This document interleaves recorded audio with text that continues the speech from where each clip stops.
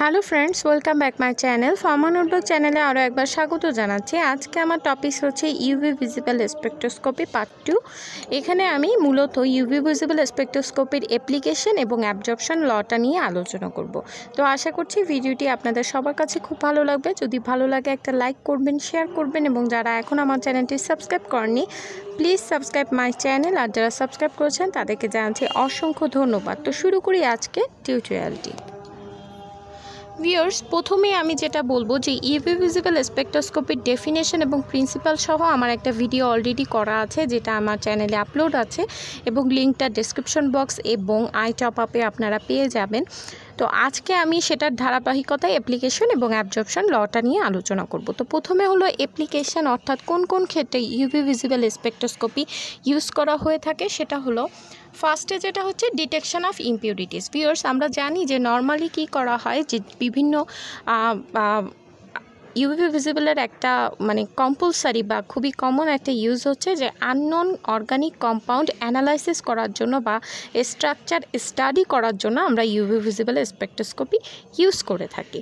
Viewers, UV visible স্পেকট্রোস্কোপির যেটা advantage বা সহজ অ্যাডভান্টেজ সেটা হচ্ছে যে এটা অনেকটাই আপনি যে স্যাম্পলটা অ্যানালাইসিস করবেন সেটা অ্যাকুরেট অ্যান্সার অ্যাকুরেট রেজাল্ট পাওয়া যায়। কিন্তু এখানে একটা পয়েন্ট আছে, সেটা হচ্ছে যে আপনি যদি একই টাইপের কম্পাউন্ড, অর্থাৎ অর্গানিক কম্পাউন্ড, একই টাইপের কম্পাউন্ড অ্যানালাইসিস করতে চান, সেক্ষেত্রে কম্প্যারিজন করতে গেলে ইউভি ভিজিবল দিয়ে কম্প্যারিজন করা সম্ভব না, যেটা কিনা HPLCর দ্বারা কম্প্যারিজন করা সম্ভব। সো এই জন্য HPLCকে কি বলা হয়, বেটার সেপারেশন টেকনিক বা ক্রোমাটোগ্রাফি বলা হয়ে থাকে। আর ইউভি ভিজিবল হচ্ছে যে স্যাম্পলটা আপনি যদি একটা স্যাম্পল অ্যানালাইসিস করতে চান সেক্ষেত্রে এটা খুবই ভালো একটা স্পেকট্রোস্কোপি এবং অ্যাকুরেট রেজাল্ট পাওয়া সম্ভব। তো এছাড়া যেটা হয় যে অর্গানিক কম্পাউন্ডের মধ্যে যদি কোনো ইম্পিউরিটিস থাকে সেক্ষেত্রে সেই ইম্পিউরিটিস অ্যানালাইসিস করার জন্য আমরা ইউভি ভিজিবল ইউজ করতে পারি। সেকেন্ড হলো structure ইলুসিডেশন of organic compounds. Viewers, organic কম্পাউন্ডে কী হয়, অনেক সময় স্যাচুরেটেড রিং থাকতে পারে, আনস্যাচুরেশন থাকতে পারে একটা কম্পাউন্ডের মধ্যে। দেখা যাচ্ছে একটা অর্গানিক কম্পাউন্ড অনেক বড় কেমিক্যাল ফর্মুলা, তার ভিতরে হয়তো বা স্যাচুরেশন আনস্যাচুরেশন অনেক পার্ট থাকতে পারে, অ্যারোমেটিক রিং অনেক বেশি থাকতে পারে। এই ধরনের অ্যানালাইসিস করার জন্য আমরা ইউভি ভিজিবল স্পেকট্রোস্কোপি ইউজ করে থাকি। দেন চলে যাচ্ছি কোয়ান্টিটেটিভ অ্যানালাইসিস। ভিউয়ার্স, কোয়ান্টিটেটিভ বলতে কোয়ান্টিটি অর্থাৎ পরিমাণটা বোঝানো হয়, আর কোয়ালিটেটিভ অ্যানালাইসিস বলতে পরিমাণ না, অ্যানালাইসিস করা যেটাকে বলে সেটাকে। কোয়ান্টিটির মাধ্যমে আপনি একুরেট নাম্বারটা জানতে পারবেন, আর কোয়ালিটির মাধ্যমে কিন্তু একুরেট নাম্বার না, হোল অ্যানালাইসিসটাকে আমরা বলবো কোয়ালিটেটিভ অ্যানালাইসিস। সো এটার মাধ্যমে কোয়ান্টিটি এবং কোয়ালিটি দুইভাবে অ্যানালাইসিস করা সম্ভব। দেন চলে যাচ্ছে কেমিক্যাল কাইনেটিক্স। ভিউয়ার্স, অনেক ধরনের কেমিক্যাল রিয়েকশন হয়ে থাকে, সেই রিয়েকশনগুলো অবজার্ভ করার জন্য আমরা কি করে থাকি, ইউভি ভিজিবল স্পেকট্রোস্কোপ ইউজ করে থাকি। নাও goes for detection of functional groups. Viewers, এটা খুবই একটা ইম্পর্টেন্ট অ্যাপ্লিকেশান।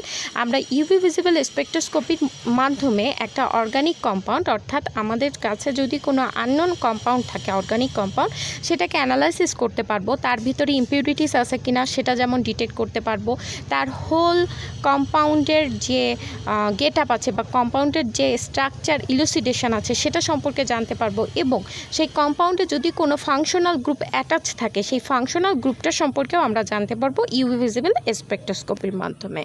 তারপরে চলে যাচ্ছে examination of polynuclear hydrocarbons. Viewers, polynuclear হাইড্রোকার্বনসটাই একটু নতুন একটা টার্ম। পলিনিউক্লিয়ার হাইড্রোকার্বনস বলতে আসলে বোঝায় organic compounds containing carbon and hydrogen atom. ওকে, যে সকল অর্গানিক কম্পাউন্ডে হাইড্রোজেন এবং কার্বন অ্যাটমটা থাকে, পাশাপাশি একের অধিক অ্যারোমেটিক রিং যুক্ত থাকে, সেই সকল অর্গানিক কম্পাউন্ডকে বা সেই সকল অর্গানিক প্রোডাক্টকে আমরা বলে থাকি, কম্পাউন্ড বা সাবস্ট্যান্সকে আমরা বলে থাকি পলিনিউক্লিয়ার হাইড্রোকার্বনস। আর ইউভি ভিজিবল স্পেকট্রোস্কোপির মাধ্যমে এই পলিনিউক্লিয়ার হাইড্রোকার্বনস খুব সহজভাবে এক্সামিন করা যায়, অ্যানালাইসিস করা যায়। এই জন্য এটা এটা খুবই ইউজফুল একটা স্পেকট্রোস্কোপি।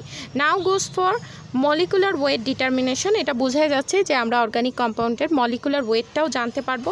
আর মাঝে মাঝে UV visible spectroscopy HPLC detector হিসেবে ইউজ করা হয়ে থাকে। এগুলো হচ্ছে just application of UV visible spectroscopy. এখন চলে যাচ্ছি অ্যাবজর্পশন লতে। আমরা জানি যে ল্যাম্বার্টস ল, হ্যাঁ, ল্যাম্বার্টস লকে ফলো করে ইউভি ভিজিবল স্পেকট্রোস্কোপিতেই অ্যাবজর্পশন হয়ে থাকে। এখানে একটু কথা বলছি যে অ্যাবজর্পশন মিন আমরা যে স্যাম্পেলটা আমরা বলছি যে একটা আননোন কম্পাউন্ডকে আমরা অ্যানালাইসিস করতে পারবো ইউভি ভিজিবল স্পেকট্রোস্কোপি দিয়ে। সেই আননোন কম্পাউন্ডটা কীভাবে আমরা অ্যানালাইসিস করব? আমরা জানি যে স্পেকট্রোস্কোপি বলতে ইলেকট্রোম্যাগনেটিক রেডিয়েশনের একটা স্কেল বোঝায়, যেখানে বিভিন্ন ওয়েভলেন্থের কি থাকে, বিভিন্ন কালারের ওয়েভলেন্থের আলো থাকে। তো যে স্যাম্পেলটা আমি অ্যানালাইসিস করব সেই স্যাম্পেলের প্রধান কাজ হচ্ছে এই ওয়েভলেন্থে তার সুইটেবল ওয়েভলেন্থে যে অ্যাবজর্ব করা। এখানে আমি আবারও বলছি যে তার সুইটেবল ওয়েভলেন্থে একটা আননোন কম্পাউন্ড আমি যখন ইউভি ভিজিবলে দিব, সে কি করবে, সরাসরি ওই যে ইলেকট্রোম্যাগনেটিক রেডিয়েশনের যে বিভিন্ন ওয়েভলেন্থের আলো আছে, বিভিন্ন রঙের আলো আছে, সেখানে যে তার সুইটেবল ওয়েভলেন্থে যে সে কী করবে, অ্যাবজর্ব করবে আলোটাকে, রঙটাকে।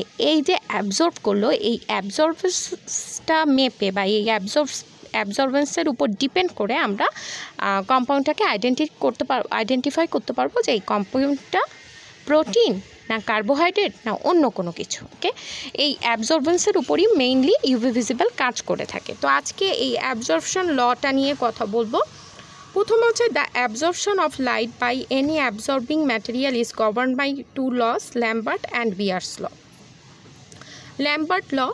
The law states that the amount of light absorbed is proportional to the thickness of the absorbing material and is independent of the intensity of the incident light. অর্থাৎ ল্যাম্বার্ট ল বলছে যে path length বা path লেন্থের থিকনেসের উপর depend করে অ্যাবজর্বেন্সটাকে। Okay, now goes for Beer's law. It states that the amount of light absorbed by a material is proportional to the number of absorbing molecules. Absorbing molecules amount of light যখন absorbed হবে সেটা কি করবে, proportional হবে number of absorbing molecules, এটা বলছে বিয়ার্স। এখন এদের দুটো কম্বাইন্ড ল, যে লটাকে actually UV visible spectroscopy follow করে থাকে, সেই লটাকে this combined law states that the amount of light is absorbed is proportional to the concentration of the absorbing substance, first of all concentration of the absorbing substance and to the thickness of the absorbing material. Viewers, thickness কথাটা বলেছিল Lambert. ওকে, Lambert লতে বলা হয়েছিল যে থিকনেসের absorbance থিকনেসের উপর depend করে, আর বিয়ার্স বলেছিল যে কনসেন্ট্রেশনের উপর অ্যাবজর্বেন্সটা ডিপেন্ড করে। সো এই দুটো কম্বাইন্ডভাবে যে ল দেয় সেটার উপর ডিপেন্ড করে অ্যাবজর্বেন্সটা মাপা হয় ইউভি ভিজিবল স্পেকট্রোস্কোপিতে। এখন এটার ম্যাথমেটিক্যাল টার্ম যদি আমি দেখি, এ প্রপোর্শনাল টু বি সি। ওকে, এ হচ্ছে অ্যাবজর্বেন্স, বি হচ্ছে ছোটো হাতের বি হচ্ছে path length of the sample, R C হচ্ছে concentration of the compound in solution. নাও আমি এখানে আবার সেই প্রিন্সিপালের পিকচারটা অ্যাড করেছি। প্রথমে এখানে কি বলা হলো, path length of the sample. এখানে আমি একটু কথা বুঝিয়ে বলছি যে এখানে আমরা দুটো সেল, ওই যে বলা হয়ে থাকে স্যাম্পল সেল আর রেফারেন্স সেল। রেফারেন্স সেল আর স্যাম্পল সেল হচ্ছে কোয়াড টাচের তৈরি হয়। কোয়াড টাচটা কি, যার উপরের অংশ ফাঁকা থাকে, নিচের অংশটা বন্ধ থাকে। এরকম একটা সেলের মধ্যে আমরা কি করে থাকি, স্যাম্পল সেলটা নিয়ে থাকি, আর রেফারেন্স সেলে থাকে ব্ল্যাঙ্ক সলিউশন। তো ভিউয়ার্স, এখানে হচ্ছে স্যাম্পল সেলে কি হয়, স্যাম্পল সেলে থাকে হচ্ছে যে স্যাম্পলটা আমি অ্যানালাইসিস করব। তো এই স্যাম্পল সেলে ভিতরে যে সলিউশনটা আছে, এই সলিউশনের উপর কনসেন্ট্রেশন, অর্থাৎ কনসেন্ট্রেশন যত বেশি হবে অ্যাবজর্বেন্স তত বেশি হবে। এই কথাটা বলেছে বিয়ার্স ল, যেটা এখানে বলা হচ্ছে এ proportional to C, R Lambert বলেছে যে এই যে স্যাম্পল সেলটা, এই সেলের যে পাথ লেন্থ আছে, অর্থাৎ এর যে দৈর্ঘ্যটা, এই পাথ লেন্থটার উপর, এই পাথ লেন্থ যত বেশি হবে অ্যাবজর্বেন্সও ঠিক তত বেশি হবে। অর্থাৎ আমরা এখান থেকে কি বুঝলাম, যদি একটা সলিউশন যার কনসেন্ট্রেশন অনেক বেশি, সেই ক্ষেত্রে সেই সলিউশনের অ্যাবজর্বেন্স করার ক্ষমতাও বেশি, অ্যাবজর্বিং পাওয়ার বেশি। আর যে স্যাম্পল সেলটা আমি ইউজ করব, সেই স্যাম্পল সেলের যে লেন্থটা আছে বা যে পাথ লেন্থটা আছে, অর্থাৎ এই যে দৈর্ঘ্যটা, এটা যত বেশি হবে তার অ্যাবজর্বেন্সের মাত্রাও তত বেশি হবে। পাথ লেন্থ প্রপোর্শনাল টু, মানে absorbance proportional to path length, এটা বলেছে হচ্ছে ল্যাম্বার্ট। সো এই দুটো লর উপর ডিপেন্ড করে, অর্থাৎ কনসেন্ট্রেশন এবং পাথ লেন্থ দুইটাই কী করে, অ্যাবজর্বেন্সকে ডিপেন্ড করে। Absorbance depend on path length and concentration. Okay, concentration বেশি হলে অ্যাবজর্বেন্সও বেশি হবে, আর পাথ লেন্থ বেশি হলে, অর্থাৎ এই স্যাম্পল সেলের এই পাথ লেন্থটা যদি এত ছোট দেখাচ্ছে, যদি এটা ডাবল পরিমাণ দৈর্ঘ্য হয়ে থাকে, পাথ লেন্থটা যদি বেশি হয়ে থাকে, ডাবল মাত্রায় হয়ে থাকে, সেই ক্ষেত্রে সেই সাবস্টেন্স বা সেই স্যাম্পল আরও বেশি অ্যাবজর্ব করবে। সো এই হচ্ছে অ্যাবজর্বিং ল। আর এতটুকুই ছিল আজকে আমার কাছে। আমি পরবর্তীতে ক্রোমোফোর কনসেপ্টের উপর একটা ভিডিও করব। আশা করছি ভিডিওটি সবার ভালো লাগবে। ধন্যবাদ।